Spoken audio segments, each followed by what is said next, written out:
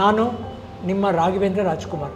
ನಾನು ಇಲ್ಲಿ ಒಬ್ಬ ನಟನಾಗಿ ಬಂದಿಲ್ಲ, ಒಬ್ಬ ನಿರ್ಮಾಪಕನಾಗಿ ಬಂದಿಲ್ಲ, ಒಬ್ಬ ನಿರೂಪಕನಾಗಿ ಸಂದರ್ಶನ ಮಾಡೋಕ್ಕೆ ಬಂದಿದ್ದೀನಿ. ಯಾವುದರ ವಿಷಯ ಅಂತ ನಿಮಗೆಲ್ಲ ಒಂದು ಕುತೂಹಲ ಇದ್ದರೆ ನೋಡಿ, ರಾಘವೇಂದ್ರ ಸ್ಟೋರ್ಸ್. ರಾಘವೇಂದ್ರ ಸ್ಟೋರ್ಸ್ ಅಂತ ನನ್ನ ಹೆಸರಲ್ಲಿ ಏನು ಸ್ಟೋರ್ ಮಾಡಿಲ್ಲಪ್ಪ. ಇದು ಒಂದು ಸಿನಿಮಾ, ಕನ್ನಡ ಸಿನಿಮಾ ಅತಿ ಶೀಘ್ರದಲ್ಲೇ ನಿಮ್ಮ ಮುಂದೆ ಬರ್ತಾ ಇದೆ. ಈ ಸಿನಿಮಾಗೆ ಸಂಬಂಧಪಟ್ಟಂತೆ 3 ವ್ಯಕ್ತಿಗಳ ಬಗ್ಗೆ ನಾನು ನಿಮ್ಮ ಹತ್ರ ಹಂಚ್ಕೋತೀನಿ. ಅವ್ರ ಮೇಲೆ ನಂಗೆ ತುಂಬ ಗೌರವ ಇದೆ. ಮೊದಲನೇದಾಗಿ ಈ ಸಿನಿಮಾದ ತಂದೆ ಅಂದರೆ ನಿರ್ಮಾಪಕ ವಿಜಯ್ ಕಿರ್ಗಂದೂರ್ ಅಂತ. ಇವರು ಈ ಸಿನಿಮಾದ ತಂದೆ ನಿರ್ಮಾಪಕ. ಇವ್ರ ಬಗ್ಗೆ ನಿಮಗೆ ಇಂಟ್ರೊಡಕ್ಷನ್ ಬೇಕಾಗಿಲ್ಲ. ಅದ್ಭುತವಾದ ಸಿನಿಮಾನ ಈ ಇಂಡಸ್ಟ್ರಿಗೆ ಕೊಟ್ಟಂಥ ಒಬ್ಬ ನಿರ್ಮಾಪಕ. ಮತ್ತೊಬ್ಬರು ಈ ಸಿನಿಮಾದ ತಾಯಿ ಸಂತೋಷ್ ಆನಂದ್ರಮ್ ಅವರು. ಇವರು ಯಾರಂತ ನಿಮಗೆ ಗೊತ್ತು?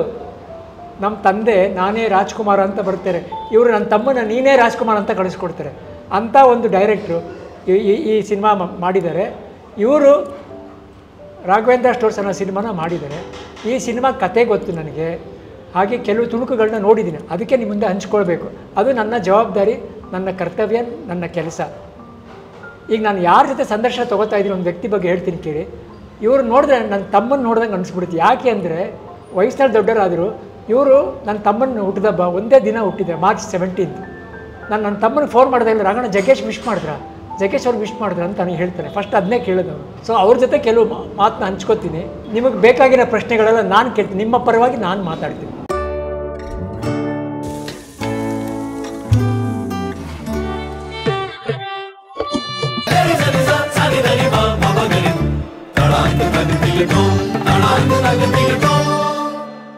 ಅಪ್ಪಾಜಿ, ನಾನು ನಿರೂಪಣೆಯಾಗಿ ಇದು ಮೊದಲನೇ ಸಲ ಮಾಡ್ತಾ ಇರೋದು. ಅದು ನಿಮ್ಮನ್ನು ಮಾಡ್ತಾ ಇರೋದು ನನಗೆ ತುಂಬ ಖುಷಿ ಅಪ್ಪಾಜಿ. ಸೊ ನಿಮ್ಮ ಈ ಸಿನಿಮಾ ಇದೆ ರಾಘವೇಂದ್ರ ಸ್ಟೋರ್ಸ್ ಅಂತ, ಸಿನಿಮಾ ಶೂಟಿಂಗ್ ಆಗಿದೆ, ರಿಲೀಸ್ಗೆ ತಯಾರಿ ಆಗ್ತಾಯಿದೆ. ಇದರಲ್ಲಿ ನಿಮ್ಮದೊಂದು ಪ್ರಯಾಣ ಇದೆ. ಪ್ರತಿಯೊಂದು ಸಿನಿಮಾಗೊಂದು ಪ್ರಯಾಣ ಇರುತ್ತೆ. ನಿಮ್ಮ ನೋವು, ಸಕ್ಸಸ್ಸು, ನೀವು ಚೆನ್ನಾಗಿ ಮಾಡದೇ ಇರೋದು, ಇದ್ರ ಹಿಂದ್ಗಡೆ ಒಂದು ಸಣ್ಣ ಒಂದು ನೋವಿರುತ್ತೆ. ಅದನ್ನೆಲ್ಲ ಮನಸ್ಸು ಬಿಚ್ಚಿ ಹಂಚ್ಕೊಳ್ಳಿ ಅಪ್ಪಾಜಿ. ಖಂಡಿತ. ನನಗೆ ಮೊದಲು ಕುತೂಹಲ ಬಂದಿದ್ದು ಟೈಟಲ್ ಅಪ್ಪಾಜಿ, ರಾಘವೇಂದ್ರ ಸ್ಟೋರ್ಸ್ ಅನ್ನೋದು. ಅದರಲ್ಲಿ ನೀವು ಪೂಜೆ ಮಾಡಿದಂಥ ದೇವರು ಇದ್ದಾರೆ, ನಿಮ್ಮ ಸ್ನೇಹಿತ ಈ ರಾಘವೇಂದ್ರನೂ ಇದ್ದಾರೆ. ಹೌದು. ನೀವು ಇದು ಒಪ್ಪಿದ್ದು ಯಾಕಪ್ಪಾಜಿ? ಇದು ಒಪ್ಪೋದಕ್ಕೆ ಮುಂಚೆ ಒಂದು ಸಣ್ಣ ಫ್ಲ್ಯಾಶ್ ಬ್ಯಾಕ್. ನಾನು ಕ್ಯಾರೆಕ್ಟರ್ ರೋಲ್ ಮಾಡ್ತಾಯಿದ್ದೆ, ವಾಸ್ ಗುಡ್. ಆಗ ಒಂದು ಅವಕಾಶ ಬರುತ್ತೆ, ಈ ರೀತಿ ನೀವು ಹೀರೋ ಆಗಿ ಮಾಡಬೇಕು. ಆಗ ನಾನು ನೆನಪಾಗಿದ್ದು ನನಗೆ ಅಂದರೆ ನೀವೇ. ನಾವು ನಿಮಗೆ ಕೇಳ್ತೀವಿ, ಮಹಾಲಕ್ಷ್ಮಿ ಲೇಔಟಲ್ಲಿರತಕ್ಕಂಥ ಒಂದು ದೇವಸ್ಥಾನದಲ್ಲಿ ಬಂದು ನೀವು ತರಲೆ ನನ್ನ ಮಗ ಪಿಕ್ಚರ್ ನೀವೇ ಕ್ಲಾಪ್ ಕೊಡ್ತಿದ್ದು. ನಾನು ಈಗ ತುಂಬ ವರ್ಷ ಆದಮೇಲೆ ನಾನು ತಿರ್ಗಿ ವಾಪಸ್ ರಿವೈಂಡ್ ಮಾಡ್ಕೊತೀನಿ. ರಾಯರು ಅಂದರೆ ಅನನ್ಯವಾದ ಪ್ರೀತಿ ನಮಗೆ. ಸೊ ನಮ್ಮ ಜರ್ನಿ ಸ್ಟಾರ್ಟ್ ಆಗೋದಕ್ಕೆ ರಾಘವೇಂದ್ರ ಅನ್ನೋ ಹೆಸರಿನ ವ್ಯಕ್ತಿ ಒಂದು ಆ ಪಿಕ್ಚರ್ನ ಆರಂಭ ಮಾಡ್ತಾರೆ. ಇದಕ್ಕೆ ಅರ್ಥ ಏನು ಅಂದರೆ, ದೈವಂ ಮಾನುಷ ರೂಪೇಣ. ದೇವರು ತಾವು ಬರೋದಿಲ್ಲ, ಅದು ಇನ್ನೊಬ್ಬರನ್ನ ಕಳಿಸ್ಕೊಡ್ತಾರೆ ಪ್ರತಿನಿಧಿಯಾಗಿ. ನಾನು I feel that you came. ಅದಕ್ಕೆ ಅವತ್ತಿಂದ ಇವತ್ತರೆಗೂ ಜರ್ನಿ ಎಂಡ್ ಆಗಿಲ್ಲ. ಸೊ ಅದೊಂದು ಐ ಆಮ್ ವೆರಿ ಗ್ರೇಟ್ಫುಲ್. ಅದೊಂದು ನೆನಪು ಮಾಡಿಕೊಂಡ್ರೆ ಏನೋ ನೆನ್ನೆ ಮೊನ್ನೆ ನಡೆದಂಗಿದೆ. ಎರಡನೇದಾಗಿ ಈ ಚಿತ್ರ ನನಗೆ ಯಾಕೆ ತುಂಬ ಸ್ಪೆಷಲ್ ಅಂದರೆ, ನನಗೆ ನಮ್ಮ ಡೈರೆಕ್ಟ್ರು ಸಂತೋಷ್ ಆನಂದ್ರಾಮ್, ಅವನಿಗೆ ನನ್ನ ಮಗನಿಗೆ 9 ತಿಂಗಳು ಡಿಫ್ರೆನ್ಸು. ಇವನು ಚಿಕ್ಕವನು ಅವನಿಗಿನ್ನ, ದೊಡ್ಡವನಿಗಿನ್ನ.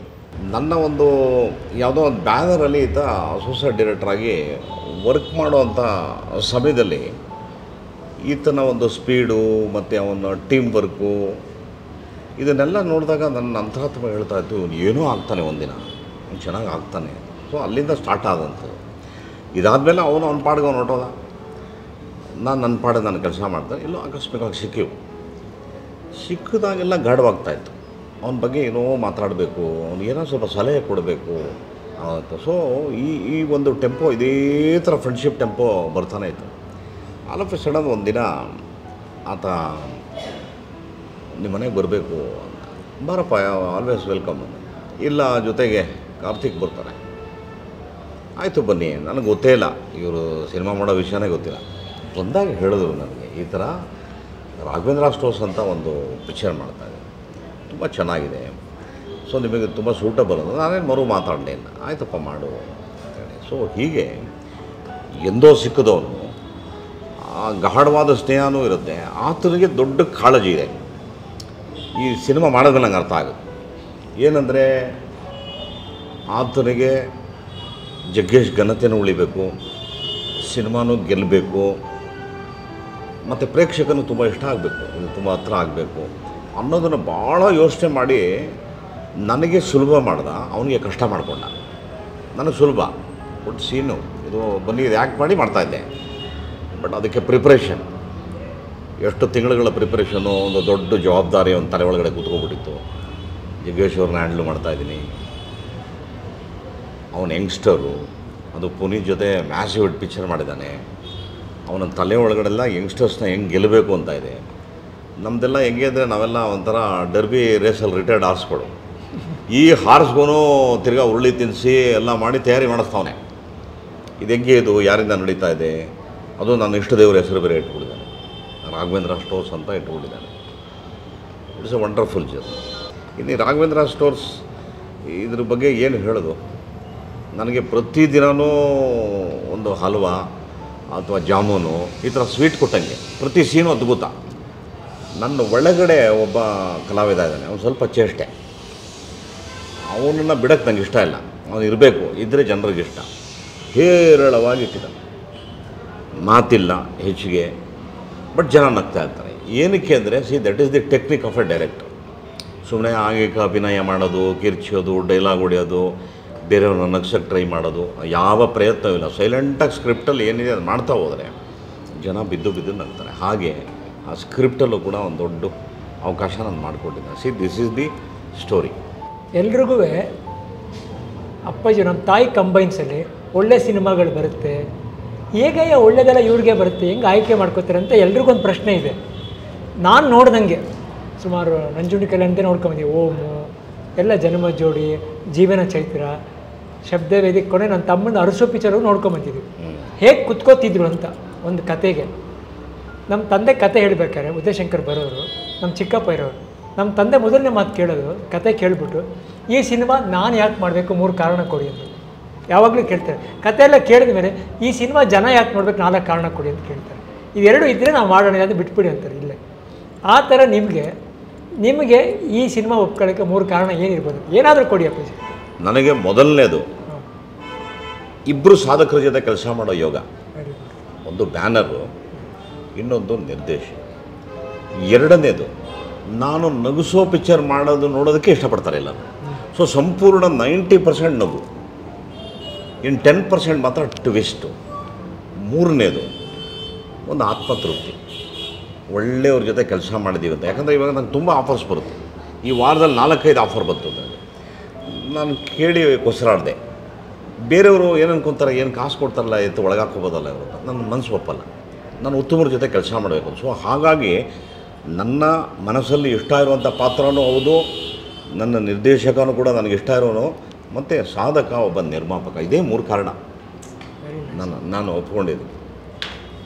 ಅಪ್ಪಾಜಿ ಜನ ಯಾಕೆ ಬಂದು ನೋಡ್ಬೇಕಪ್ಪಾಜಿ? ಈ ರಾಘವೇಂದ್ರ ಸ್ಟೋರಲ್ಲಿ ಏನು ಸಿಗುತ್ತೆ ಅಪ್ಪಾಜಿ? ಒಂದು ನರಸಿಂಹರಾಜ್ ಅವ್ರದ್ದು ಒಂದು ಹಾಡಿದೆ, ನಗಬೇಕು, ನಗಿಸಬೇಕು, ಇದು ನನ್ನ ಧರ್ಮ. ಒಬ್ಬೊಬ್ಬರಿಗೂ ಒಂದು ಧರ್ಮ ಇರುತ್ತೆ. ಆ ಹಾಸ್ಯ ಎಷ್ಟು ಇಷ್ಟ ಆಗಿದೆ ಎಲ್ಲರಿಗೂ. ನಗಿಸುವಂಥ ಒಂದು ಅವಕಾಶ ನಮಗೆ ಸಿಕ್ಕಿದಾಗ ಇದರಲ್ಲಿ ಅದ್ಭುತವಾಗಿ ನಗಿಸಿದ್ದೀವಿ. ಹಾಗಾಗಿ ಅವತ್ತೂ ನಾನು ನಗಿಸೋದು ನೋಡಿದ್ದಾನೆ, ಇವತ್ತೂ ನೋಡ್ತಾರೆ, ನನ್ನ 60ನೇ ವಯಸ್ಸಲ್ಲೂ ನೋಡ್ತಿದ್ದಾರೆ. ಸೊ ಹಾಗಾಗಿ ನಾನು ನಗಿಸ್ತೀನಿ ಅನ್ನೋ ಒಂದು ಗ್ಯಾರಂಟಿ ಒಳಗೆ ಅವ್ರು ಬಂದೇ ಬರ್ತಾರೆ. ನೋಡಿ ನಾವು ಅಪ್ಪಾಜಿ ಪ್ರತಿ ಸಿನಿಮಾದು 70ರಿಂದ 80 ಸೀನ್ ಇದ್ದೇ ಇರುತ್ತೆ. ನಾವು 80 ಚೆನ್ನಾಗಿ ಮಾಡಬೇಕು ಅಂತ ಹೇಳ್ತೀವಿ ನಿಜ. ಆದರೆ 100 ವರ್ಷ ಆದರೂ ಒಂದು ಸಿನಿಮಾದಲ್ಲಿ 4 ವಿಷಯಗಳು ಹಂಗೆ ಉಳ್ಕೊಂಬಿಡುತ್ತೆ.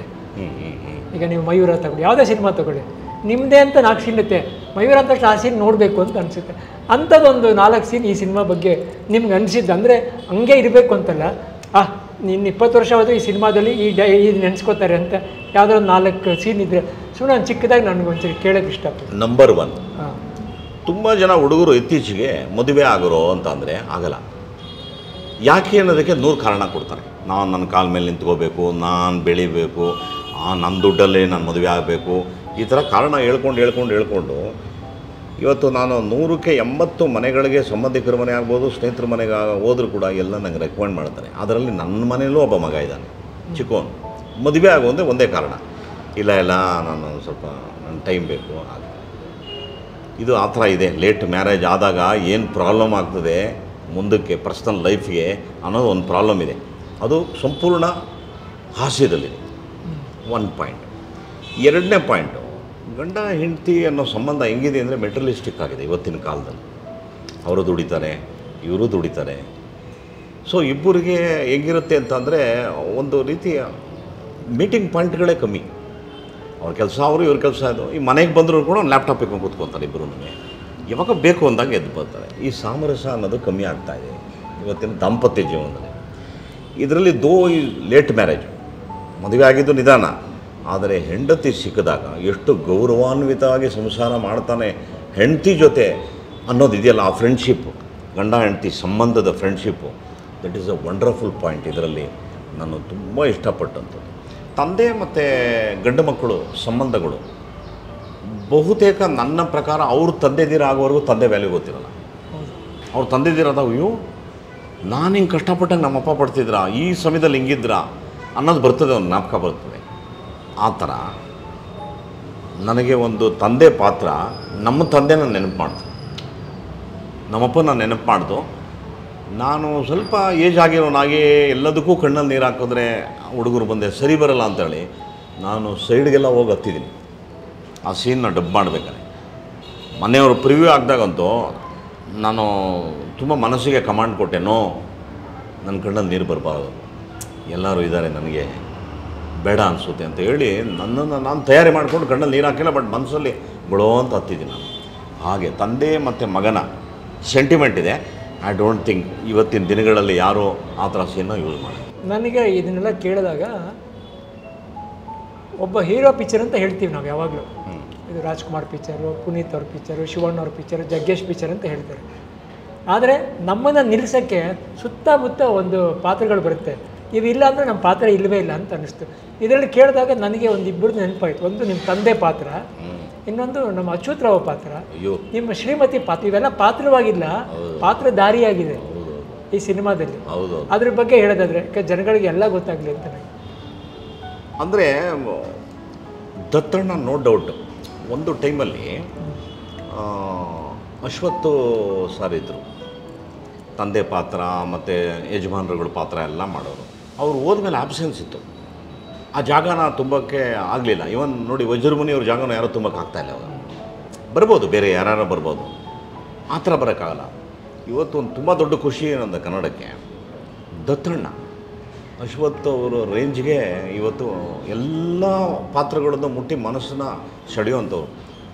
ಆಮೇಲೆ ಅವರು ಆ ತಂದೆ ರೋಲ್ ಅನ್ನೋದೊಂದು ಮಾಡಿದಾರಲ್ಲ, ಬೇಸಿಕ್ಕಾಗಿ ಅವ್ರ ತಂದೆನೇ ಆಗಿಲ್ಲ, ಮದುವೆನೇ ಆಗಿಲ್ಲ ಅವರು, ಬಟ್ ಆ ಫೀಲ್ ಇದೆ ನೋಡಿ ಒಳಗಡೆ, ಆ ಫಾದರ್ ಫೀಲ್ ಅನ್ನೋದಿಲ್ಲ, ಹೇಳಕ್ಕೆ ಅಸಾಧ್ಯವಾಗಿ ಅವರು ಪಾತ್ರದ ಒಳಗಡೆನೇ ಹೊಡೋದು. ಅವ್ರನ್ನ ನಾನು ಅವ್ರ ಎದುರುಗಡೆ ಆ್ಯಕ್ಟ್ ಮಾಡ್ತಾಯಿದ್ರೆ ಐ ಯೂಸ್ ಟು ಫೀಲ್, ಓ ಇವರು ದತ್ತಣ್ಣ ಅನ್ನಿಸ್ತಾ ಇರಲಿಲ್ಲ, ನನಗೆ ಇವ್ರು ನಮ್ಮ ತಂದೆ ಥರ ಕಾಣಿಸೋರು. ಇನ್ನು ಹೆಂಡತಿ ಪಾತ್ರ ಸಾಮಾನ್ಯವಾಗಿ ಸ್ವಲ್ಪ ಡಿಲೇಡ್ ಮ್ಯಾರೇಜ್ ಆದರೆ ಹೆಣ್ಮಕ್ಳಿಗೆ ಒಂದು ಥರ ಕ್ಯೂರಿಯಾಸಿಟಿ ಪ್ಲಸ್ಸು ಆ ಗಂಡನ ಮೇಲೆ ಒಂದು ಪ್ರೀತಿ. ನನ್ನ ಪ್ರಕಾರ ಅವರು ಆರ್ಟಿಸ್ಟ್ ಥರ ಕಾಣಿಸ್ತಿಲ್ಲ, ಅವರು ಪಾತ್ರ ಆಗೋದು. ಇನ್ನು ನಮ್ಮ ಅಚ್ಯುತ, ಅವನ್ನ ನೋಡ್ತಾ ಇದ್ರೆ ನೋಡ್ತಾನೆ ಇರಬೇಕು ಅನಿಸುತ್ತೆ. Fantastic actor. ಏನು ಆ್ಯಕ್ಟ್ ಮಾಡ್ತಾನೆ ಅಂದರೆ, ನಾನು ಒಂದು ಕೆಲವ್ರನ್ನ ನಾನು ತುಂಬ ಇಷ್ಟಪಟ್ಬಿಡ್ತೀನಿ. ಪ್ರಕಾಶ್ ರೈ ಮತ್ತು ಅಚ್ಯುತ, ಇವರೆಲ್ಲ ಬ್ರ್ಯಾಂಡೆಡ್ಡು. ಆ ಥರ ಈ ಪಾತ್ರ ಮಾಡಬೇಕಾದ್ರೆ, ಪಾತ್ರ ಮಾಡಿ ಈಚೆ ಬಂದರೆ ಅಚ್ಯುತ ಮಗು. ಏನು ಅಚ್ಯುತ ಅವರೇ ಹೇಗಿದ್ರಿ ಅಂದರೆ, ಪಾಪ ಅವ್ರು ಮಾತಾಡೋ ಶೈಲಿ ನೋಡಿದ್ರೆ ಏನು ಗೊತ್ತಿಲ್ಲದೆ ಇರೋ ಒಂದು ಅಮಾಯಕ, ಬಟ್ ಪಾತ್ರದ ಒಳಗಡೆ ಆತ ಹೋದ ಅಂದರೆ 100% ಒಂದು ಪಾತ್ರ ಆಗ್ತದೆ. ಭಾಳ ರೇರೆಸ್ಟ್ ಕ್ಯಾರೆಕ್ಟರ್ ಅದು. ಒಬ್ಬ ಆರ್ಟಿಸ್ಟ್ ಪರಕಾಯ ಪ್ರವೇಶ ಮಾಡಬೇಕು ಅನ್ನೋದು ಅದು. ಹೀಗೆ ಈ 3 ಪಾತ್ರನೂ ಭಾಳ ದೊಡ್ಡ ಪಿಲ್ಲರಾಗಿ ನಿಂತ್ಕೊಂಡ್ಬಿಟ್ಟಿದ್ದಾರೆ ಈ ಸಿನಿಮಾಕ್ಕೆ. ನನ್ನ ಪ್ರಕಾರ ಒಬ್ಬ ಸಿನಿಮಾ ಗೆದ್ದಾಗ ಒಬ್ಬ ನಾಯಕ ನಟನಿಗೆ ಹೆಸರು ಬರೋದು ಸಹಜ, ಬರುತ್ತೆ. ಬಟ್ ಅವನಿಗೆ ಗೆಲ್ಲಿಸೋದಕ್ಕೆ ತುಂಬ ಪಾತ್ರ ವರ್ಕ್ ಮಾಡ್ತಾರೆ, ಭಾರಿ ಕರೆಕ್ಟ್, ಸುತ್ತಲೂ ವರ್ಕ್ ಮಾಡ್ತಾರೆ. ಮಾಡಿ ಇವ್ರನ್ನ ನಿಧಾನ ಗೋಪುರ ಥರ ಬಿಲ್ಡ್ ಮಾಡ್ತಾರೆ. ಸೊ ನಮ್ಮ ಶರಣಾರ್ಥಿ ಯಾವತ್ತೂ ಅವ್ರಿಗಿರಬೇಕು, ನಮ್ಮ ಸಹ ಕಲಾವಿದರಿಗೆ ಇರಬೇಕು. ಸೊ ಅದರಲ್ಲಿ ಡೈರೆಕ್ಟ್ರು ಸೆಲೆಕ್ಷನ್ ಭಾಳ ಅದ್ಭುತ. ಹೀರೋಯಿಂದು ವಿಷಯದ್ದು ಅದೇ ಬಂತು. ಅವ್ರೇನು ಡಿಸೈಡ್ ಮಾಡಿದ್ರು ನನಗೆ ಗೊತ್ತಿರಲಿಲ್ಲ. ಸ್ಟ್ರೇಟ್ ಅವೇ ಬಂದರು. ಇದು 2 ಕ್ಯಾರೆಕ್ಟರ್ ಇದೆ, ನಿಮಗೆ ಏನನ್ನಿಸುತ್ತೆ ಥ್ಯಾಂಕ್ ಯು, ಏನನ್ನಿಸುತ್ತೆ ಅಂತ ಅಂದಾಗ, ಯಾವುದು ಅಂತ ಹೇಳಿದಾಗ ನಾನು ಪಟ್ಟಂತ ಈ ಅಮ್ಮನ ಹೆಸರು ಹೇಳಿದೆ, ಇವರಿದ್ದರೆ ಚೆನ್ನಾಗಿರುತ್ತೆ. ಯಾಕಂದರೆ ಶಿ ಲುಕ್ಸ್ ಈ ಒಂದು 35-36 ರೇಂಜ್ ಹೆಣ್ಣುಮಗಳು ಶ್ವೇತಾ ಶ್ರೀವತ್ಸವ್ ಭಾಳ ಚೆನ್ನಾಗಿ ಆ್ಯಕ್ಟ್ ಮಾಡಿದೆ. ನಾನು ನೋಡಿದೆ ಪೂಜೆ ಅದನ್ನು, ಅವ್ರದ್ದೆಲ್ಲ ಯಾರೋ ಇದನ್ನೆಲ್ಲ ಒದಗಿಸಿ ಮಾಡಿಕೊಟ್ಟಿದ್ದಾರೆ ಅಂತ ಅನ್ನಿಸ್ತಪ್ಪ ನನಗೆ. ಈ ಪಾತ್ರಕ್ಕೆ, ಈ ಕ್ಯಾರೆಕ್ಟರ್ಗಳಿಗೆ, ನಿಮ್ಮನ್ನು ಅಚ್ಯುತ್ ರಾವ್ ಅವ್ರದ್ದು, ನಮ್ಮ ತಂದೆ ಕ್ಯಾರೆಕ್ಟ್ರದು, ಹೀರೋಯಿನ್ ಅವ್ರದ್ದು ಯಾರೋ ಎಲ್ಲ ಫಿಕ್ಸ್ ಮಾಡೇ ಕಳಿಸಿದ್ದಾರೆ ಅಂತ ಅನ್ನಿಸ್ಬಿಡ್ತು ನನಗೆ. ಡೈರೆಕ್ಟ್ರು ಈ ವಿಷಯದಲ್ಲಿ ಕಾಂಪ್ರಮೈಸ್ ಆಗಲ್ಲ. ತನಗೆ ಕತೆ ಎಷ್ಟು ಇಂಪಾರ್ಟೆಂಟೋ ಆ ಕತೆನ ಒಳಗೆ ಪಾತ್ರವಾಗಿ ಬರೋರು ತುಂಬ ಇಂಪಾರ್ಟೆಂಟು. ಹಾಗಾಗಿ ತುಂಬಾ ಸ್ಕ್ರೂಟ್ನಿ ಮಾಡಿ will come to an end. ಇವ್ರು ಬೇಕು, ಯಾಕೆ ಬೇಕು, ಆಮೇಲೆ ಒಂದೊಂದು ಸರಿ ಅನಿಸ್ಬೋದು ನಮಗೆ ಇವ್ರು ಇದ್ದಿದ್ರು ಚೆನ್ನಾಗಿರ್ತಾ ಇರ್ತಾರಂತ. ಆಮೇಲೆ ಪಾತ್ರನ ನೋಡಿಬಿಟ್ರೆ ಇದರಲ್ಲಿ ಒಬ್ಬ ಮೂಗನ ಪಾತ್ರ ಬರುತ್ತೆ. ನಾನು ಸ್ವಲ್ಪ ಸ್ವಾರ್ಥಿ ಆಗಿದ್ದೆ ಅವಾಗ.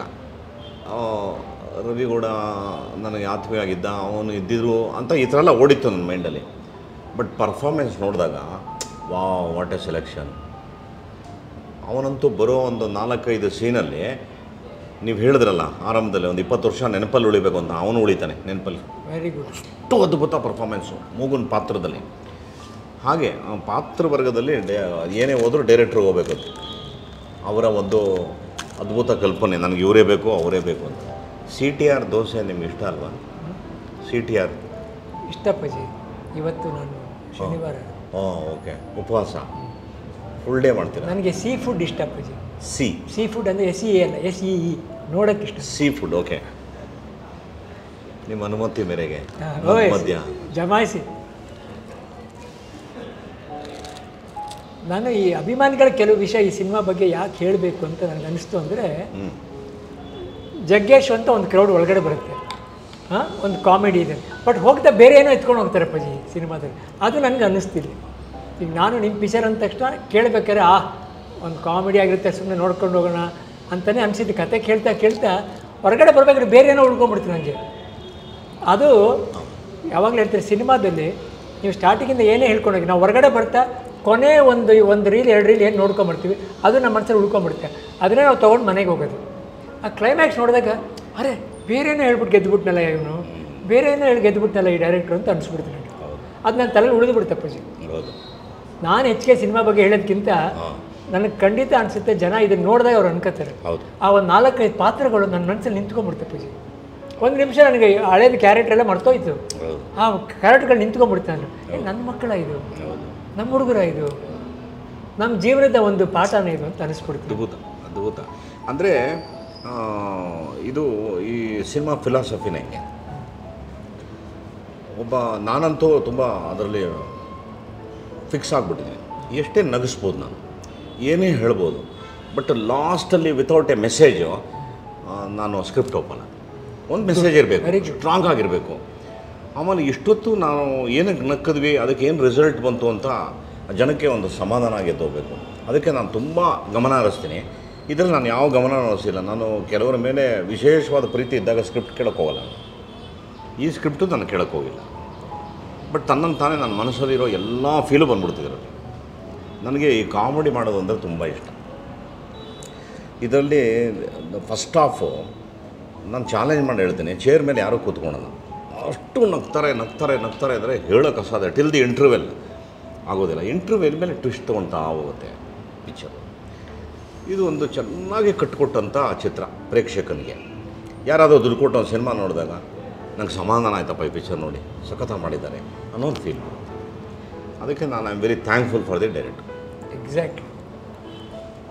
ನೀವು ತೋರಿಸಿದ್ದಂತಾರೆ ಜನಗಳ ಹತ್ರ ಒಂದು ಚಿಕ್ಕ ಮಾತು, ಇದು ನಿಮ್ಮ ಬಗ್ಗೆ ಕತೆ. ಇದು ಅಂದರೆ ನಿಮ್ಮನ್ನು ನೀವು ಗುರುತಿಸ್ಕೋಬೋದು ಈ ಸಿನಿಮಾದಲ್ಲಿ ಅಂತ ನನಗೆ ಅನಿಸಿದ್ದು. ನಿಮ್ಮ ಪಾತ್ರಗಳನ್ನೇ ಅದನ್ನೊಂಚೂರು ಶೇಪ್ ಮಾಡಿದ್ದಾರೆ, ನಿಮ್ಮನ್ನು ನೀವು ಕಾಣ್ಬೋದು ಈ ಪಾತ್ರದಲ್ಲಿ. ನನಗೆ ನನ್ನ ಪಾತ್ರ ಒಂದು ಕಾಣ್ತಿದೆ, ಅದಕ್ಕೆ ನಿಮಗೆ ಹೇಳ್ತಾ ಇದ್ದೀನಿ. ಜನಗಳ ಪಾತ್ರ ತೊಗೊಂಬಿಟ್ರೆ ಅವನನ್ನು ಹುಡುಕ್ತಾನಲ್ಲಿ ನಂದಿದು ಅಂತ. ಈ ಸಿನಿಮಾ ಹಂಗೆ ಕರ್ಕೊಂಡು ಹೋಗ್ತಾ ಇದೆ ಅಂತ ಕೆಲವು ತುಣುಕಲ್ಲಿ ನಾನು ನೋಡಿದ್ದು. ಸಂತೋಷಂದರೆ ಒಂದು ಪ್ಲಸ್ ಪಾಯಿಂಟ್ ಏನು ಅಂದರೆ ಅದ್ಭುತ ಟೀಮೇಟ್ಗಳಿದ್ದಾನೆ. ಒಬ್ಬ ವ್ಯಕ್ತಿ ಗೆಲ್ಲೋದು ಎಲ್ಲಿ ಅಂದರೆ ನನ್ನ ಪ್ರಕಾರ ಒಬ್ಬನ ಸಾಮರ್ಥ್ಯದಿಂದ ಗೆಲ್ಲೋಕ್ಕೆ ಸಾಧ್ಯನೇ ಇಲ್ಲ. ಇಲ್ಲ. ಅವನ ಸುತ್ತಲೂ ಒಂದು ಒಳ್ಳೆಯ ಅದ್ಭುತವಾದ ಚಿಂತನೆ, ಪಾಸಿಟಿವ್ ನೋಟ್ಸ್ ಕೊಡುವಂಥ ಒಂದು ವರ್ಗ ಇರಬೇಕು. ಅದು ನಿಮ್ಮ ತಂದೆ ಜೊತೆ ಇರ್ತದೆ. ಇದ್ರ ಹೋಟ್ಲು, ದೋಸೆ ಹೋಟ್ಲೆ ಇದೆಯಲ್ಲ, ಅದು ಜನಾರ್ದನ ಮೇಲೆ ಕತೆ ಮಾಡೋರಲ್ವ ಅವಾಗ. ಶಿವದಯಶಂಕರ್ ಅವರು, ಅಪ್ಪ ಅವರು, ಅವಾಗ ಶಿವಣ್ಣ ಮದುವೆ ಆದ ಹೊಸ್ತು, ವೈಫ್ನು ಕರ್ಕೊಂಬಂದಿರೋರು, ಯಾವುದೋ ಸಿನಿಮಾ ಮಾಡ್ತಿರೋವಾಗ ನಾವು ಅವಾಗ ನೋಡಿವೋ ಒಂದು ಕತೆಗೆ ಎಷ್ಟು ಕಷ್ಟಪಡ್ತಾರೆ ಇವರೆಲ್ಲ ಅಂತ ಅನ್ಸೋದು. ಸೊ ಹಾಗೆ ಆತ ಮಾಡಿರೋ ಎಲ್ಲ ಸಿನಿಮಾಗಳು ಇವತ್ತು ಮನಸ್ಸಲ್ಲಿ ಉಳ್ಕೊಂಡಿದೆ. ಇವಾಗ ಪುನೀತನ ಪಿಕ್ಚರು ಪಾಪ ಅದು ಲಾಸ್ಟ್ ಕೊರೋನಾ ಭಾಳ ಬ್ಯಾಡ್ ಪೀರಿಯಡ್ ಅದು. ಈಗಲೂ ಆ ಸಿನಿಮಾನ ನೋಡಿದ್ರೆ ಹೆಂಗೆ ಕಟ್ಟಿದ್ದಾನೆ ಈ ಪಿಕ್ಚರ್ನ ಅವನು, ಅದು ಎಸ್ಪೆಷಲಿ ಆ ಕ್ಲೈಮ್ಯಾಕ್ಸು ಎಲ್ಲ ನೋಡಿದ್ರೆ ಶಾಕ್ ಆಗುತ್ತೆ. ಹೆಂಗೆ ಮಾಡಿರ್ಬೋದು, ಎಷ್ಟು ತಲೆ ಕೆಡಿಸ್ಕೊಂಡಿರ್ಬೋದು ಅಂತ ಅನ್ಸುತ್ತೆ. ಹಾಗೆ ಇದು one of the best direct. ಒಂದು ಒಳ್ಳೆ ಸಿನಿಮಾ ಕೊಟ್ಟಿದ್ದಾರೆ. ಮುಂದೆ ನೀವು ಒಂದು ಸಿನಿಮಾ ಅವನ ಜೊತೆ ಮಾಡಬೇಕು. ನನಗೆ ಈ ಕತೆ ಕೇಳ್ಬಿಟ್ಟು ಮೊದಲು ಅನಿಸಿದ್ದು, ಅಯ್ಯೋ ನನಗೆ ಸಿಕ್ಕಿಲ್ವಲ್ಲ ಈ ಕತೆ ಅಂತ ಫಸ್ಟ್ ಅನಿಸಿದ್ದು ಅದೇ ನನಗೆ. ಅಂದರೆ ನನಗೆ ಅಷ್ಟು ಇಷ್ಟ ಆಗ್ಬಿಡ್ತದು. ಅಯ್ಯೋ ಇದು ನಾನು ಕೇಳಿಲ್ವಲ್ಲ ಇಂಥ ಪಾತ್ರಗಳು ಅಂತ. ನಿಮ್ಮ ಪಾತ್ರದಲ್ಲಿ ನನಗೇನು ಇಷ್ಟ ಆಯಿತು ಅಂದರೆ, ನಾನು ದೊಡ್ಡ ಎಕ್ಸಾಂಪಲ್ ಹೇಳ್ತೀನಪ್ಪ ಇದಕ್ಕೆ. ನರಸಿಂಹರಾಜ್ ಅವರು ನಮ್ಮ ತಂದೆ ತುಂಬ ಪಾರ್ಟ್ನರ್ಸ್ ಅಪ್ಪಾಜಿ ಕಾಮಿಡಿ.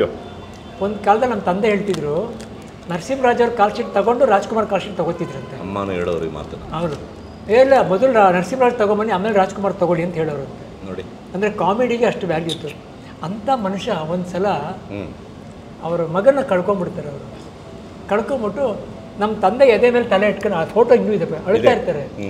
ನಮ್ಮ ತಂದೆ ಅವ್ರು ನೋಡ್ಬಿಟ್ಟು, ರೀ ನೀವೆಲ್ಲರೂ ನಗ್ಸೋಕ್ಕೆ ದೇವ್ರು ಕಳಿಸಿರೋದು, ಅಳಿಸ್ಬಿಡ್ತೀರಲ್ಲ ನೀವು, ಬ್ಯಾಡ್ರಿ ಒಂದು 10 ಪಿಕ್ಚರ್ ಎಕ್ಸ್ಟ್ರಾ ಒಪ್ಕೊಂಬೋಣ, ನಗಿಸಿ ನೀವು ಇದೆಲ್ಲ ಮರಿಬೇಕು ಬನ್ನಿ ಅಂತ ಅಲ್ಲಿಂದ 10 ಪಿಕ್ಚರ್ ಜಾಸ್ತಿ ಮಾಡ್ತಾರೆ. ಆ ಥರ ಒಂದೊಂದು ಕಾಮಿಡಿ ಒಳಗಡೆ ಒಂದು ಬೇರೆ ಗುಣ ಇರುತ್ತೆ. ನನಗೆ ಅದು ಇಲ್ಲಿ ಕಾಣ್ತು, ಈ ಕಥೆಯಲ್ಲಿ ಕಾಣ್ತು. ನೀವು ಎಷ್ಟೇ ನಗಿಸಿದ್ರು ನಿಮ್ಮ ಒಳಗಡೆ ಒಬ್ಬ ಇರ್ತಾನೆ, ಅವನನ್ನು ಹೊರಗಡೆ ತಂದುಬಿಟ್ರೆ ಅದೇ ಸಿನಿಮಾ ಆಗುತ್ತೆ, ಅದೇ ರಾಘವೇಂದ್ರ ಸ್ಟೋರ್ ಆಗುತ್ತೆ ಅಂತ ನನಗೆ 100%. ನಾನು ಕತೆ ಕೇಳಿ ಕೆಲವು ತುಣುಕುಗಳನ್ನ ಇದನ್ನು ತೊಗೊಂಡೆ. ಅದ್ಭುತ. ನನಗಿವಾಗ ದೊಡ್ಡ ಖುಷಿ ಏನಂದರೆ, ಫಸ್ಟ್ ಪಿಕ್ಚರು ನೀವು ಬಂದಿರಿ, ಈ ಸಿನಿಮಾಗೂ ನೀವು ಬಂದಿರಿ, ಪ್ರೇರಣೆ ಇಲ್ಲ, ನಾವ್ಯಾರೂ ಪ್ಲ್ಯಾನ್ ಮಾಡಿಲ್ಲ, ಅದಾಗ ಅದೇ ಎಲ್ಲ ಆಗ್ತಾಯಿದೆ. ಸೊ ನಾನು ರಿಕಲೆಕ್ಟ್ ಮಾಡಿಕೊಂಡೆ, ಸಮಥಿಂಗ್ ಗುಡ್ ವಿಲ್ ಹ್ಯಾಪನ್, ಏನೋ ಒಳ್ಳೆಯದಾಗುತ್ತೆ. ನನಗೆ ವಿಶೇಷವಾಗಿ ಥ್ಯಾಂಕ್ಸ್ ಹೇಳಬೇಕು ನಿಮಗೆ. ಸಾಮಾನ್ಯವಾಗಿ ನೀವು ಭೇಟಿಯಾಗಿಲ್ಲ, ತುಂಬ ದಿನಗಳಾಯಿತು. ಒಟ್ಟಲ್ಲಿ ಈ ವಿಷಯದಿಂದಾದರೂ ನಾವು ಮಾತಾಡೋವಂಥ ಒಂದು ಸಂತೋಷ ನಮಗೆ ಸಿಕ್ತು.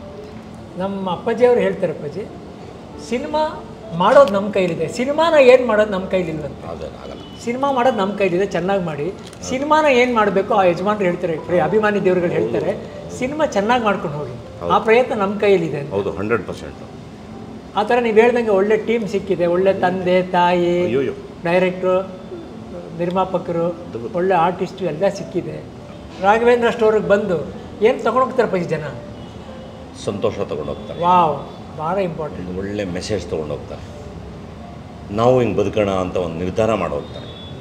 ಅದು ನನಗೆ ತುಂಬ ನಂಬಿಕೆ ಇದೆ ಈ ಸಿನಿಮಾ ಬಗ್ಗೆ. ಅದು ಹೆಂಗೆ ಕೂಡ ಬಂದಿದೆ ನೋಡಿ, ಒಂದು ಒಳ್ಳೆ ಬ್ಯಾನರು, ಒಂದು ಒಳ್ಳೆ ಡೈರೆಕ್ಟ್ರು, ಒಂದು ಒಳ್ಳೆ ಕತೆ. ಸೊ ಕಲಾವಿದ ಅದೃಷ್ಟ ಮಾಡಿರ್ಬೋದು. ಕಲಾವಿದರಿಗೆ ತುಂಬ ಸಿನಿಮಾ ಮಾಡೋದು ದೊಡ್ಡ ವಿಷಯ ಅಲ್ಲ, ಯಾರೋ ಬಂದು ಸಿನಿಮಾ ತೆಗಿತಾರೆ. ಆದರೆ ಒಳ್ಳೆ ಸಿನಿಮಾದಲ್ಲಿ ನಾನು ಇದ್ದೆ ಅನ್ನೋದಿದೆಯಲ್ಲ, ಅದು ಖುಷಿ, ತುಂಬ ದೊಡ್ಡ ಇಂಪಾರ್ಟೆಂಟು. ಇವಾಗ ಕಸ್ತೂರಿ ನಿವಾಸ ಸಿನಿಮಾನ ನೋಡಿಬಿಟ್ರೆ ತುಂಬ ಜನ ಅಂದ್ಕೊಂಡಿದ್ದಾರೆ, ನಾನು ಅಂದ್ಕೊಂಡಿದ್ದೆ, ಅಯ್ಯೋ ಇಂಥ ಒಂದು ಸ್ಕ್ರಿಪ್ಟು ಇದು ಎಲ್ಲರಿಗೂ ಸಿಗಲ್ವಲ್ಲ ಅಂತ. ಸೊ ಹಾಗಾಗಿ ಒಬ್ಬೊಬ್ಬರಿಗೆ ಒಂದು ದೇವ್ರ ಅದೃಷ್ಟ ಬರೆದಿಟ್ಟಿರ್ತಾರೆ. ಹೀಗೆ ಈ ಕಾಲದಲ್ಲಿ ಇಂಥ ಆಧುನಿಕ ಪೀರಿಯಡಲ್ಲಿ ಎಲ್ಲ ಆ್ಯಕ್ಷನ್ ಪೀರಿಯಡು, ಇಂಥ ಸಮಯದಲ್ಲಿ ಒಂದು ಫ್ಯಾಮಿಲಿ ಓರಿಯೆಂಟೆಡ್ ಪಿಕ್ಚರು, ಇಷ್ಟು ನಗುವಂಥ ಪಿಕ್ಚರು, ಅಪರೂಪಕ್ಕೆ ಸಿಕ್ಕಿರೋ ಪಿಕ್ಚರು, ಅದಕ್ಕೆ ಐ ಆಮ್ ವೆರಿ ಥ್ಯಾಂಕ್ಫುಲ್. ಈ ಸಿನಿಮಾ ನೀವು ಇನ್ನೂ 300-400 ಸಿನಿಮಾ ಮಾಡಿ, ಈ ಸಿನಿಮಾ ನಿಮ್ಮ ಬೆಸ್ಟ್ ಫಿಲಿಮ್ ಅಂತ ಒಂದು ಸಾಲು ಉಳ್ಕೊಳ್ಳುತ್ತೆ. ಹೌದು, ಎಷ್ಟೇ ಪಿಕ್ಚರ್ ಮಾಡಿರಲಿ ನಮ್ಮದು ಅಂತ ಒಂದು 10 ಸಿನಿಮಾ ಒಳ್ಳೆ ಸಿನಿಮಾ ಅಂತ ಉಳ್ಕೊಳ್ಳುತ್ತೆ, ಅದರಲ್ಲಿ ಇದು ಮೇಲೆ ನಿಂತ್ಕೊಳ್ಳುತ್ತೆ ಪಿಕ್ಚರ್. ಹೌದು, 100%. ನಾನು ಡಿಸೈಡ್ ಮಾಡಾಯಿತು, ನನ್ನ ಬದುಕಿನ ಬೆಸ್ಟ್ ಪಿಕ್ಚರ್ಗಳಲ್ಲಿ ಇದು ಒಂದು ಸೇರ್ಕೊಳ್ಳುತ್ತೆ ಅಂತ. ಈಗ ನನ್ನ ತಮ್ಮ ಎಷ್ಟೇ ಪಿಕ್ಚರ್ ಮಾಡಿದ್ರು, ಆ ರಾಜ್ಕುಮಾರ ಇದೆಯಲ್ಲ ಮನುಷ್ಯನ ಎಳ್ಕೊಂಡು ಹೋಗ್ಬಿಡುತ್ತೆ ಹಂಗೆ. ಹೌದು, ಅದು ಯಾವಾಗಲೂ ಮೇಲೆ ನಿಂತ್ಕೊಂಡ್ಬಿಡುತ್ತೆ. ಅದೇನಾಯಿತು, ಜಗದೀಶ್ ಶೆಟ್ಟರದು ಮಗಂದು ಮಗಳದು ಮದುವೆ, ಪುನೀತ್ ಬಂದರು. ಸೊ ಮದುವೆ ಇದ್ಮೇಲೆ ನಾನು ಹೇಳಿದೆ, ಗಾಡಿಯಲ್ಲಿ ಬಿಟ್ಟಿದೆಯಪ್ಪ ನೀನು ಅಂದೆ. ನಾನು ಲೆಫ್ಟ್ ಸೈಡ್ ಗೇಟಲ್ಲಿ ಬಿಟ್ಟೆ, ಹೋಗೋಕ್ಕೆ ಮುಂಚೆ ಒಂದು ನಿಮಿಷ ಮಾತಾಡ್ಬಿಟ್ಟು ಹೋಗೋಣ ಅಂದೆ. ಆಯಿತು ಅಂತಂದು ನಾನು ಅಲ್ಲೊಂದು ಮಾತು ಹೇಳ್ಬಿಟ್ಟೋದೆ ಅವ್ರಿಗೆ, ನಾನು ಈ ರಾಜ್ಕುಮಾರ ಕಥೆಯೊಳಗೆ ನಿಮ್ಮ ತಂದೆಯವರು ಎದ್ದು ಬರ್ತಾರಪ್ಪ ಅಷ್ಟೊಂದು ನಂಬಿಕೆ ನನಗೆ ಬಂದಿದೆ. ನಾನು ಹೇಳಿದ್ದೆ ನಿಮ್ಮ ತಂದೆ ಎದ್ದು ಬರ್ತಾರೆ ಅಂತ. ಆಮೇಲೆ ಇದು ಗೊಂಬೆ ಹೇಳುತ್ತೈತೆ ಹಾಡನ್ನು ಅವತ್ತು ನಮ್ಮ ಕೈನಲ್ಲೇ ಅವತ್ತು ಬಿಡುಗಡೆ ಮಾಡಿಸುವಂಥ ಒಂದು ಸೌಭಾಗ್ಯ ಹಿಸ್ಟ್ರಿಲಿ ಎಂಥ ಬೆಸ್ಟ್ ಸಾಂಗ್ ಅದು ಲೈಫಲ್ಲಿ. ಇವತ್ತು ಆ ಸಾಂಗ್ ಕೇಳಿದಾಗೆಲ್ಲ ನನಗೆ ಅವತ್ತು ನಾನು ಪುನೀತು ಎಲ್ಲ ನಕ್ಕಿದ್ದು. ಆಮೇಲೆ ನಿಮ್ಮ ತಂದೆದು ನನ್ನದು ಸಂಬಂಧಗಳನ್ನೆಲ್ಲ ನಾನು ಅವತ್ತು ಹೇಳ್ತಾ ಇದ್ದೆ, ಮುಕ್ತವಾಗಿ ಹೇಳ್ತಿದ್ದೆ ಅವತ್ತು. ಇದೆಲ್ಲ ನೆನಪು ಬರುತ್ತೆ ನನಗೆ. ಸೊ ಹಾಗೆ ಇನ್ನೂ ಎಲ್ಲದಕ್ಕಿಂತ ದೊಡ್ಡ ಖುಷಿ ನನಗೇನು ಅಂದರೆ ಈ ಕಥೆನ ಪುನೀತ್ ಕೇಳಿದ್ದು, ನಾನು ಕೇಳಲೇಬೇಕು ಅಂತ. ಸೊ ಅವತ್ತೇನಾಯಿತು, ನಾನು ಬೈ ಆಕ್ಸಿಡೆಂಟು ಫ್ರೀ ಆಗಿದ್ದೀನಲ್ಲ ಅಂತೇಳಿ ಟ್ರ್ಯಾಕ್ ಸೂಟ್ ಥರ ಏನೋ ಒಂದು ಬ್ಲ್ಯಾಕ್ ಹಾಕ್ಕೊಂಡು ಅನ್ಪಾಣ ನಾನು ಅದೇ ನೋಡ್ತೀನಿ. ಪುನೀತು ಬ್ಲ್ಯಾಕ್ ಹಾಕ್ಕೊಂಡಿದ್ದಾನೆ, ನೋಡಿದ್ರೆ ಡೈರೆಕ್ಟ್ರು ಬ್ಲ್ಯಾಕ್ ಹಾಕ್ಕೊಂಡಿದ್ದಾನೆ. ಆಮೇಲೆ ಇವರಿಬ್ಬರು ಕತೆ ಮಾತಾಡ್ತಾಯಿದ್ರು. ನಾನು ಬಾಗಿಲು ತೆಗೆದು ನೋಡಿದ್ರೆ ಸೀರಿಯಸ್ ಆಗಿ ಕತೆ ಕೇಳ್ತಾರೆ, ಡಿಸ್ಟರ್ಬ್ ಬೇಡ, ನಾನು ಆಚೆ ಕೂತಿರ್ತೀನಿ ಅಂತೇಳಿ ಹುಡುಗರು ತಂದು ನಾನು ಮಾತಾಡ್ತಾ ಕೂತಿದ್ದೆ. ಅದು ಕಥೆನ ಕೇಳಿ ಪುನೀತು ಈ ನಮ್ಮ ವಿಲನ್ ಪಾತ್ರಕ್ಕೆ ಸ್ವಲ್ಪ ಲಿಂಕ್ ಬೇಕು, ಅದೊಂದು ಸ್ವಲ್ಪ ಇರಲಿ, ಅದು ಬಿಟ್ಟರೆ ತುಂಬ ಫಂಟಾಸ್ಟಿಕ್ ಆಗಿದೆ ಅಂತ ಹೇಳಿ ನಮ್ಮ ಜೊತೆ ಊಟ ಮಾಡಿ ಅವತ್ತು ನಾನು ಡೈರೆಕ್ಟ್ರು ಎಲ್ಲರೂ ಯೋಗಿ ನಾವೆಲ್ಲ ಆ ಬ್ಲ್ಯಾಕ್ ಡ್ರೆಸ್ ಹಾಕ್ಕೊಂಡೆ ಒಂದು ಫೋಟೋ ತೆಗೆಸ್ಕೊಂಡಿದ್ವಿ. ಆಮೇಲೆ ಅದರಲ್ಲಿ ಒಂದು ಹಾಡು ಹೇಳ್ತೀನೋ ಅಥವಾ ಒಂದು ಸಣ್ಣ ಪಾತ್ರದಲ್ಲಿ ಬರ್ತೀನೋ ಅನ್ನೋ ಆಸೆನ ವ್ಯಕ್ತಪಡಿಸಿದ್ದು. ಇದೆಲ್ಲ ನೆನಪಾಗುತ್ತೆ. ಅದನ್ನು ಪೂರೈಸಕ್ಕೆ ನಾನು ಬಂದಿದ್ದೀನಿ ಅಪ್ಪಾಜಿ. ಸ್ವಲ್ಪ ಅದೇ ಭಾವುಕನಾಗ್ಬಿಡ್ತೀನಿ ನಾನು, ಅದಕ್ಕೆ ನಾನು ಕಂಟ್ರೋಲ್ ಮಾಡ್ಕೊತಾ ಇದ್ದೀನಿ. ಆಯಿತು, ಅದನ್ನು ಪೂರೈಸಕ್ಕೆ ನಾನು ಕಳಿಸೋನು 100%. ಅವ್ರ ರೆಪ್ರೆಸೆಂಟೇಟಿವ್ ನೀವು ಬಂದಿದ್ದೀರಿ ಅಂತ ನಾನು ಭಾವಿಸ್ತೀನಿ. ಅದಕ್ಕೆ ಅವ್ನು ಹಾಕ್ಕೊಂಡೇ ಬಂದಿದ್ದೀನಿ ನಾನು ಇಲ್ಲಿ. Through that song we have played that emotion. Total emotion we played in that song only. But the last 20 minutes or 25 minutes what you guys play, yellow shoot ಮಾಡಿ ಲೆಂತ್ ಗೋಸ್ಕರ ಆಮೇಲೆ ಕಟ್ ಮಾಡೋದು ಬೇಡ, ಮಾಡ್ಬೇಕಾದ್ರೆ ಪ್ಲಾನ್ ಆಗಿ ತೆಗೆದು ಹೌದು ಎಲ್ಲೋ ಮೊದಲೇ ಅರ್ಥ ಆಗಿತ್ತು ನೀವು ಹೇಳೋಲ್ಲ, ಜಂಪ್ ಆಗಬಾರ್ದು ಅದು. ಆ ಜಂಪ್ ಆಗಿದ್ರೆ ವಿ ಶುಡ್ ಲ್ಯಾಂಡ್ ಅಲ್ವಾ ಸರ್? ಕರೆಕ್ಟ್. ಅಂಡ್ ಮಧ್ಯದಲ್ಲಿ ಕೂಡ ಅಷ್ಟೇ ಇವ್ರದ್ದೇನೋ ನಡೀತಿದೆ ಅಂತ ಏನು ತೋರಿಸಬೇಕಾಗಿಲ್ಲ, ಯಾಕಂದ್ರೆ it has to go with the flow. It has to go with the flow. Dialogue version ಮಾತ್ರ ಸೂಪರ್ ನೀಡ್ಸ್ ಬಟ್ ಸಕ್ಕದ ಆರ್ಟಿಸ್ಟ್ ಎಲ್ಲ ಸ್ವಲ್ಪ under played actor super good choice also. ಈ ಸಿನಿಮಾದಲ್ಲಿ ಈ ಸಿನಿಮಾ ಆದಮೇಲೆ ಜನ ಬಂದು ಹೋಗೋರು ಈ ಸಿನಿಮಾನ ಮನೆಗೆ ತಗೊಂಡು ಹೋಗ್ಬೇಕು ಅಂತ ನನ್ನ ಆಸೆ. ಯಾವುದು ಬಿಟ್ಟು ಹೋಗ್ಬಾರ್ದಂತೆ. ನಮ್ಮ ತಂದೆ ಹೇಳೋದು ಸಿನಿಮಾನ ಮನೆಗೆ ತಗೊಂಡು ಹೋಗಿ ಮಲಗಿದಾಗ ಅದನ್ನು ಕಾಡಬೇಕಂತ. ಹೌದು, ಈ ಮನುಷ್ಯನ ಇದು ಬೇರೆ ಜನಗಳನ್ನ ಕಾಡಕ್ಕೆ ಒಳಗೆ ಕರ್ಕೊಂಡ್ಬಿಡ್ತಾರೆ. 100% ಆಗುತ್ತೆ. ನನ್ನ ಪ್ರಕಾರ ಏನು ಅಂದರೆ ತುಂಬ ಸಕ್ಸಸ್ಫುಲ್ ಪಿಕ್ಚರ್ ಯಾವುದು ಅಂದರೆ ಇವತ್ತು ನಾವು ನೋಡಿರ್ತೀವಿ ಸಿನಿಮಾ, ಮನೆಗೆ ಬರ್ತೀವಿ, ನಾಳೆನೂ ಅದು ನಮ್ಮನ್ನು ಕಾಡಬೇಕು.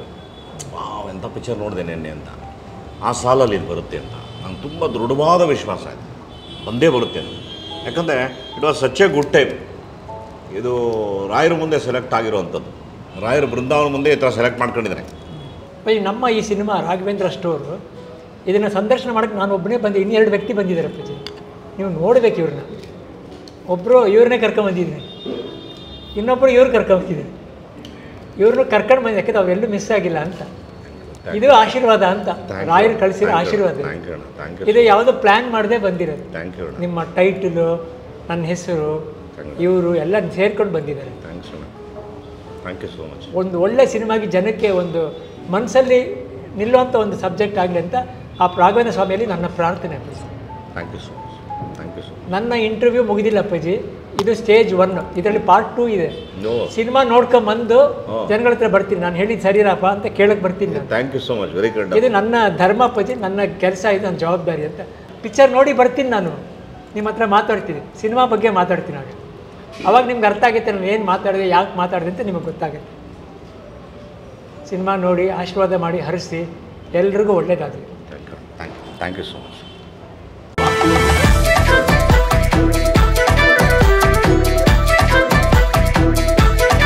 ಹಯವದನ ನನ್ನ ವರಿಸು.